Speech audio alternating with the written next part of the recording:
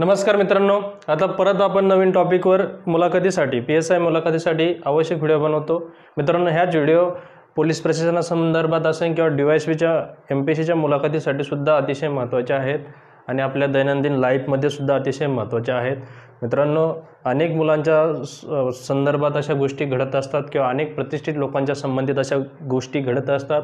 कधी काही लोक याचा कायद्याचा चुकीचा वापर सुद्धा आपल्या विरोधात हत्यार म्हणून वापरतात। काय करतात? खोटे आरोप करून खोटी FIR आपल्या विरोधात दाखल करू शकतात आणि मग खोटी FIR दाखल केल्याने मग आपल्याला विद्यार्थी असन, साक्षर तरुण असन, पुढे गव्हर्नमेंटच्या सर्व्हिससाठी त्याला कॅरेक्टर व्हेरिफिकेशनच्या सर्टिफिकेटला अडचण येत असतील, त्याला पुढे जाऊन पासपोर्टसाठी कॅरेक्टर व्हेरिफिकेशनला अडचण येत असतील, अनेक गोष्टीच्या अडचणी त्याच्यापुढे उभे राहतात।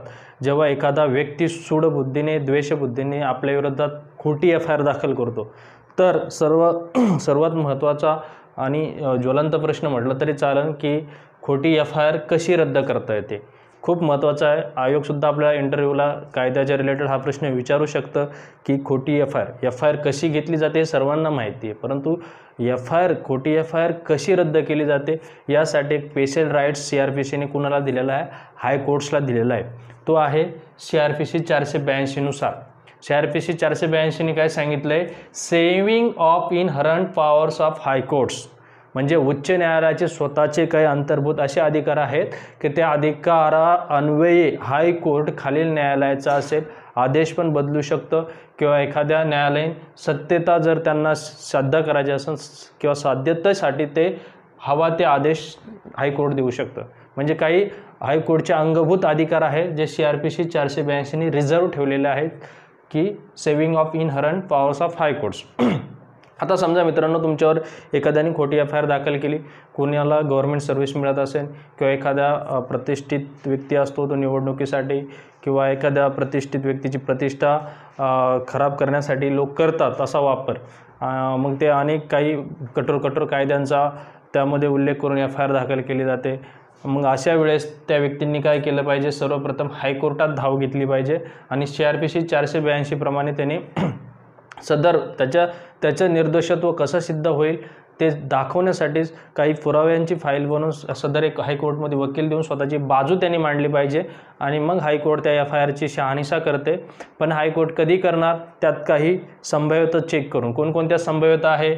जर हायकोर्टला प्रथमदर्शनी कागदपत्राच्या व पुराव्याच्या आधारे त्या आरोपी विरुद्ध केस दिसत नसेल तर हायकोर्ट ती केस रद्द करायला लावू शकतात, FIR रद्द करायला लावू शकतात। मित्रांनो, 2018चा जो आनंद कुमार खटला झाला दिल्लीचा, त्याच्यात न्यायालयाने काय सांगितलं? FIRच काय चार्जशीटसुद्धा जरी दाखल झालेलं असलं तरीसुद्धा रद्द करता येईल जर तुमच्या पुराव्यानिशी हायकोर्टमध्ये सिद्ध झालं की ते केसवरून तुम्हाला आरोपी सिद्ध होत नसेल। तर जरी पोलिसांनी चार्जशीट दाखल केलेलं जरी असलं, FIR होऊन सुद्धा FIR झाल्यानंतर चार्जशीट म्हणजे काय? तपासान्वये मिळालेले कागदपत्र 90 दिवसाच्या आत कोर्टपुढे सादर केली जातात। मग कोर्ट त्यावरून हे संपरीक्षा करत असतं, ट्रायल उभी करत असताना त्याच्यावर फैसला सुनावत असतो। ते सुद्धा चार्जशीट जरी दाखल झालेलं असलं तरीसुद्धा हायकोर्ट ते रद्द करू शकतं, असं आनंद कुमार खटल्यामध्ये 2018च्या दिल्ली उच्च न्यायालयामध्ये तो निर्णय झालेला आहे। तत्पूर्वी आपण पाहूयात कोणकोणत्या स्थितीमध्ये हायकोर्ट ती खोटी FIR रद्द करू शकतं। जर हायकोर्ट पुढे तुम्ही प्रूव्ह करू शकले, तुमच्याकडे जे काही कागदपत्र आहेत त्याच्या आधारे जर तुम्ही प्रूव्ह करू शकले तर आरोपी विरुद्ध केस दिसत नाही आहे असं हायकोर्टला जाणवलं तर हायकोर्ट तात्काळ ती FIR रद्द करू शकतो। मित्रांनो, आपण सिंघम चित्रपटामध्ये वगैरे पाहिलं असेल FIR मध्ये किती पॉवर असते। FIR ते सिंघम चित्रपटामध्ये फाडल्यानंतर सुद्धा अजय देवगण त्या पोलीस इन्स्पेक्टर किती कारवाई करत असतो, परंतु FIR रद्दसुद्धा करण्याचा अधिकार यांना हायकोर्टला कसा आहे? CRPC 482ला अभिनवहून अशी पॉवरफुल जरी डॉक्युमेंट्स असली तरी पण ती खोटी असेल तर ते सिद्ध होत असेल तर हायकोर्ट त्याला रद्द करू शकतं। उदाहरण देतो एक साधारणपणे तुम्हाला की समजा तुमच्यावर एखाद्याने गुन्हा दाखल केला आहे की तुम्ही मला घरी येऊन मारहाण केली आहे, बेदम मारहाण केली आहे, जखमी केले आहे मला तुम्ही, आणि मी तुमच्या विरोधात अशी तक्रार दिलेली असेल आणि तुम्ही हायकोर्टात सिद्ध करू शकले असाल की की मी त्यावेळेस ऑन ड्युटी होतो आणि माझी अटेंडन्स या ठिकाणी आहे. मग ती बायोमेट्रिक अटेंडन्स असू शकते, अदर कोणती अटेंडन्स असू शकते.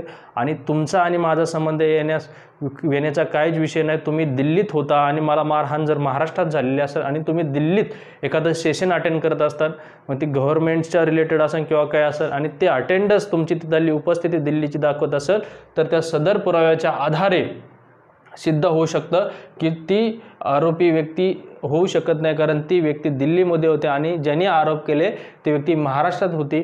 ती व्यक्ती सदैव उपस्थित राहून त्याला मारहाण करू शकत नाही. म्हणून प्रथमदर्शनी कागदपत्राच्या आधारे हायकोर्टला दिसलं गेलं की ज्या व्यक्तीला आरोपी केलं गेलं ते आरोपी व्यक्ती जर दिल्लीमध्ये सेशन अटेंड करत असेल तर त्याचा महाराष्ट्राच्या सदर फिर्यादी व्यक्तीशी काही संबंध येत नाही, तर ते तात्काळ FIR रद्द करण्याचे आदेश देऊ शकतात.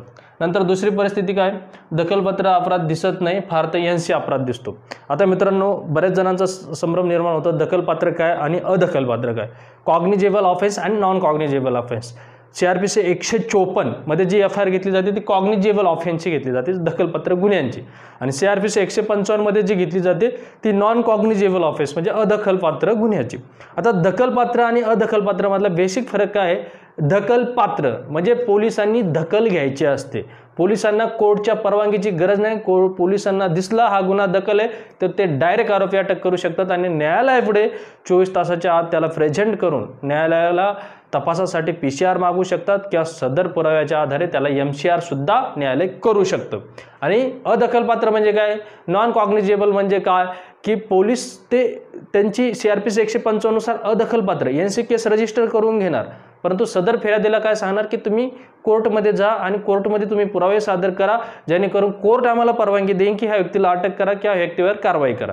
म्हणजे कोर्टच्या परवानगीशिवाय पोलिसांना बिनदखलपात्री किंवा अदखलपात्री गुन्ह्यामध्ये कारवाई करता येत नाही, परंतु अदखलपात्र गुन्हा मात्र पोलिसच घेत असतात. CRPC 155 जे रजिस्टर असतं ते NC केस रजिस्टरमध्ये ते केस नोंदवत असतात. आता दखलपात्र म्हणजे काय, एखादा खूप गंभीर गुन्हा आहे आणि तो आरोपीला पकडणं तात्काळ गरज आहे. समजा हाणमार केली, एखाद्याला अटेम्प्ट टू मर्डर केला आहे, एखाद्याचे हातपाय मोडलेत, गरज आहे, तो दखलपात्र पोलिसांनी तिथं दखल घातली पाहिजे, आरोपी ताब्यात घेतला पाहिजे. आणि बिनदखली अपराध म्हणजे काय, उदाहरणार्थ साधे शिवीगाळ आहे, धमकी आहे, ते काय एवढे विशेष दखल देण्यासारखी गरज नाही पोलिसांनी. आणि मग ते IPC 504 506 हे बिनदखली गुन्हे झाले, अदखलपात्र झाले. लय शिवीगाळ आणि धमकी असेल तर मग ते कोर्टमध्ये NC केस नोंदवतात पोलीस आणि त्याला कोर्टमध्ये जायला लावतात. आणि मग कोर्ट काय करतं, सदर व्यक्तीची पार्श्वभूमी पाहून मग ती व्यक्ती खूप VIP असेल, प्रतिष्ठित असेल किंवा खरंच ती धमकी त्याच्या जीवास धोकादायक ठरू शकते का, घातक ठरू शकते का, अशा अनेक गोष्टीचा विचार करून कोर्ट मग पोलिसांना कारवाई करण्याचे आदेश देऊ शकतात. कधी कधी प्रतिष्ठित व्यक्तींना धमकीचे पत्र येतात किंवा बऱ्याचदा सार्वजनिक ठिकाणी धमकी दिली जाते जीव मारण्याची. ही धमकी खूप सिरियसली घेण्यासारखी असते. अशा वेळेस मात्र कायदा सुव्यवस्थेचा प्रश्न पाहून सुद्धा पोलीस ही करू शकतात, परंतु जे बिनदखली आहेत IPC नुसार त्याला कोर्टची परवानगी घेतल्याशिवाय पोलिसांना कारवाई करता येत नाही. आता तिसरा मुद्दा कोणता आहे की दखलपात्र अपराध दिसत नाही, फार तर म्हणजे दुसरा मुद्दा पाहतो आपण, दखलपात्र अपराध दिसत नाही, फार तर NC अपराध दिसतो. म्हणजे कधी कधी काय होतं की मी समजा एखाद्या व्यक्तीने ह्या व्यक्तीने B वर तक्रार केली आहे की मला याने घरी येऊन हाणलं, मारलं, शिवीगाळ केली आणि धमकी दिली. आणि त्यावेळेस B हा व्यक्ती हायकोर्टात जातो की याने माझ्यावर खोटे आरोप केलेत.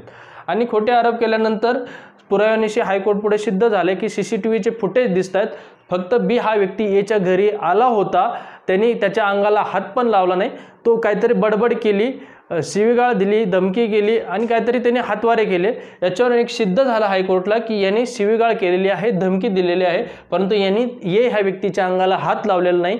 ह्या व्यक्तीने जो आरोप केला आहे मला घरी येऊन मारल्याचा, मग तो 323 323 हा अदखलपात्र आहे, 324चा FIR मध्ये उल्लेख असेल तर तो 324 काढायला लावतात.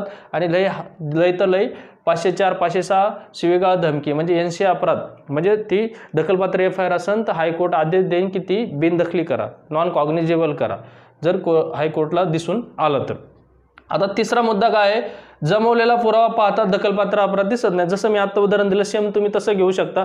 जे काही पुरावे CCTVच्या फुटेजवरून दिसतंय, फक्त यांनी शिवीगाळ आणि धमकी दिली आहे, हाणमार केलेली नाही आहे, म्हणजे त्या CCTV फुटेजवरून आरोपी सांगू शकतो की बाबा मी याच्या अंगाला हात लावलेला नाही साहेब, CCTV फुटेज पहा तुम्ही, तर मग या ठिकाणी दखलपात्र अपराध दिसत नाही, तर हायकोर्ट सरळ सरळ पोलीस स्टेशनला आदेश पाठवू शकतं की तुम्ही ती दखलपात्र FIR रद्द करा आणि अदखलपात्र FIR नॉन कॉग्निजेबल यांशी नोंदवून घ्या. चौथा मुद्दा काय, फिर्यादीत जी विधाने दिलेत ती विधाने अयोग्य दिसतात. फिर्यादीत कधी कधी जी विधाने दिलेत ती अयोग्य दिसतात. जसं मी तुम्हाला सांगितलं की फिर्यादीने सांगितलं की मला बी ह्या व्यक्तीने घरी येऊन मारहाण केली, परंतु बी व्यक्तीने सरळ पुरावा दिला की मी दिल्लीत होतो, महाराष्ट्रात त्याच्या घरी जाऊन मारण्याचा विषयच नाही, आणि त्याची तो अटेंडन्स जर देत असेल, प्रेझेंटी देत असेल, तर त्या ठिकाणी त्यांनी जे सेशन अटेंड केलं असेल त्या सेशनचे CCTV फुटेज तो त्या ठिकाणी देत असेल हायकोर्टात, तर मग फिर्यादीत जी विधान केलं होतं एने की मला बीने घरी येऊन मारहाण केली आहे, तर ते विधान साफ खोटं हायकोर्टला दिसतं आणि कोर्ट त्या क्षणी तात्काळ त्याची FIR रद्द करण्याचे आदेश काढू शकतात. पाचवा मुद्दा काय, CRPC कायद्यात किंवा संबंधित कायद्यात हरकत घेणारे मुद्दे असतील तर. आता उदाहरणार्थ CRPC प्रोसिजरनुसार काही हरकत घेणारा मुद्दा त्या आरोपी व्यक्तीला दिसला तर तो डायरेक्ट आव्हान करू शकतो कुणाला, हायकोर्टमध्ये. आणि किंवा संबंधित कायदा म्हणजे काय, एखाद्यावर अट्रॉसिटी कायद्याअंतर्गत कारवाई असेल, एखाद्या कुटुंब हिंसाचार कायद्याअंतर्गत कारवाई असेल, असे जे काही मायनर ॲक्ट्स आहेत त्यानुसार कारवाई असेल. समजा अट्रॉसिटीचं एखादं उदाहरण घेतलं की संबंधित अधिकाऱ्याला त्या व्यक्तीची जात खरंच मान्य नव्हती आणि जात माहिती नव्हती आणि त्याच्यावर अट्रॉसिटीचा गुन्हा दाखल झालेला असेल, तर त्या व्यक्ती हायकोर्टात जाऊन संबंधित कायद्याबाबतचे काहीतरी मुद्दे त्या ठिकाणी मांडू शकतो की सर मी गव्हर्नमेंट सर्वंट आहे, लोकसेवक आहे, मी सद्भावनेने काम करत होतो, मला त्या व्यक्तीची जात माहीत नाही, काहीतरी अजून त्यांनी पुरावे दिले, मग व्हिडिओ रेकॉर्डिंग असेल, CCTV फुटेज असेल, CCTV फुटेजमध्ये शक्यतो आवाज रेकॉर्ड नाही पण व्हिडिओ रेकॉर्डिंग असेल, तर त्या संबंधित कायद्यात सुद्धा हरकत घेणारे मुद्दे उपस्थित केले. कारण लोकसेवकांनी जर सद्भावनेने कृती केलेली असेल तर त्या ठिकाणी सुद्धा अट्रॉसिटीच्या कायद्यातून कारवाईतून त्याला सवलत असते. असे अनेक काही हरकत घेणारे मुद्दे जर त्याने हायकोर्टात उपस्थित केले तर निश्चितपणे त्याला हायकोर्ट ते FIR रद्द करण्याचे आदेश देऊ शकतात. आणि सगळ्यात महत्त्वाचा शेवटचा मुद्दा मित्रांनो, त्याचा वारंवार ऑफर होतो, तो इथं घेण्याचा गरजेचा आहे. जर द्वेषबुद्धीने तक्रार केल्याचे दिसत आहे, जर हायकोर्टला सदर आरोपीवर फिर्यादीने द्वेषबुद्धीने केलेली तक्रार दिसत आहे तर ते सुद्धा तथ्य विचारात घेऊ शकतं हायकोर्ट आणि आदेश देऊ शकतं FIR रद्द कर. कसं की समजा एखाद्या व्यक्तीवर अट्रॉसिटीचा गुन्हा दाखल झाला आहे बी ह्या व्यक्तीकडून एवर, आणि ए ह्या व्यक्तीकडून बीवर अट्रॉसिटीचा गुन्हा दाखल झाला आहे आणि बी हा हायकोर्टात गेला आणि त्याने सांगितलं की साहेब माझं काही झालेलं नाही, आम्ही चांगले मित्र आहोत आणि ह्यांनी फक्त द्वेषबुद्धीने माझ्यावर गुन्हा दाखल केलेला आहे. त्याचं कारण त्यांनी जर सांगितलं की आमच्या काहीतरी प्रॉपर्टीचे वाद आहे पहिल्यापासून, किंवा आमच्या एखाद्या मालमत्तेचं वाद आहे, आमच्या कंपनीच्या भागीदारीवरून वाद आहे, याच्यावर आमच्या वाद असल्यामुळं त्याचं नुकसान झालं आणि त्याचा तो बदला घेण्याचा प्रयत्न करत आहे, सूडबुद्धी घेण्याचा प्रयत्न करत आहे, द्वेषबुद्धीने काम करत आहे, असे काही पुरावे हायकोर्ट पुढे मांडून ते सिद्ध करत गेला तर कदाचित हायकोर्टला जर जाणीव झाली की सदरच्या ह्या व्यक्तीने बीवर द्वेषबुद्धीने तक्रार केल्याचे दिसतंय, तर किंवा कधी कधी काही प्रतिष्ठित लोक असतात, इलेक्शनला उभं राहताना त्यांची प्रतिष्ठा खराब करण्यासाठी सुद्धा काही विरोधक त्यांच्यावर एक राजकीय अस्त्र म्हणून सुद्धा वापर करतात, गुन्हे दाखल करा, खोटी केस करा, राजकीय लोकांवर खूप काही गुन्हे असतात, तर अशा सुद्धा गोष्टीतून डायरेक्ट CRPC 482 नुसार हायकोर्टमध्ये जाऊन खोटी FIR रद्द करता येते.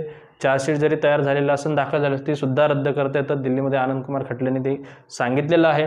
मित्रांनो, अशा प्रकारे ही माहिती तुम्हालाही गरजेची असेल, सर्वांनाही गरजेची असेल आणि आपल्या PSI मुलाखतीसाठी सुद्धा खूप गरजेचं आहे. तर सर्वांनी पहा, शेअर करा. आणि दुसरी गोष्ट, ज्यांना PSIची तयारी करत असताना प्रिलियम्सपासून मुलाखतीपर्यंत फिजिकलपर्यंत मार्गदर्शन देण्यासाठी आपला टेलिग्रामला PSI गुरु नावाचा चॅनल आहे, ते तुम्ही पब्लिक चॅनल आहे तो सर्च करूनही जॉईन होऊ शकता किंवा स्क्रीनवर त्याची लिंक दिलेली आहे, डिस्क्रिप्शनमध्ये लिंक दिलेली आहे, तो जॉईन करा. धन्यवाद. पुढच्या लेक्चरला आपण भेटूया नवीन एक आणखी चांगला महत्त्वाचा ज्वलंत मुद्दा घेऊन.